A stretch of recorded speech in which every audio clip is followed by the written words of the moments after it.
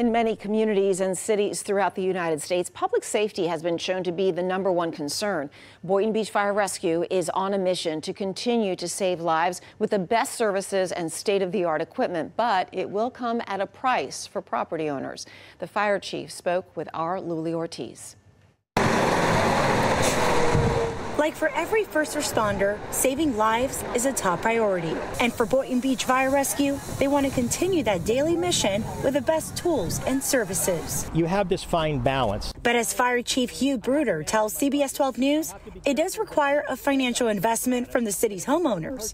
Part of a proposed fire assessment fee, a $145 cost annually per property owner. That fee is already set at $120, so they're talking $25 more per year.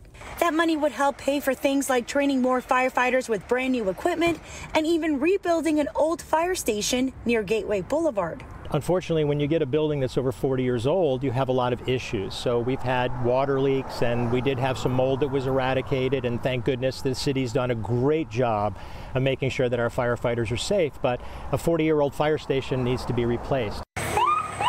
Homeowners would also help the agency purchase a special alert system. This new station recall system will allow us to shave as much as 60 seconds off of a response. And now, you know as well as I do that when someone's having a heart attack or a stroke, that 60 seconds can be the difference between life and death.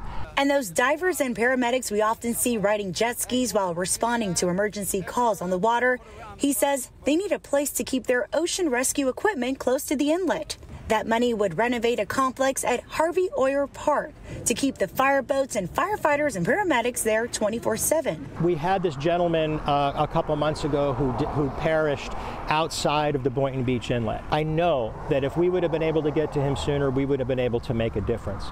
According to the chief, the new complex would help first responders get to the water easier and faster. Of course, the simple fix costs money, but these are infrastructure changes that we need, even just to bring our fire department to where we should be. And the city commission here will vote on this fee over the course of 2 meetings. The first one will take place next Tuesday, September 3rd. And of course, the public is invited to provide their input. In Boynton Beach, I'm Luli Ortiz, CBS 12 News.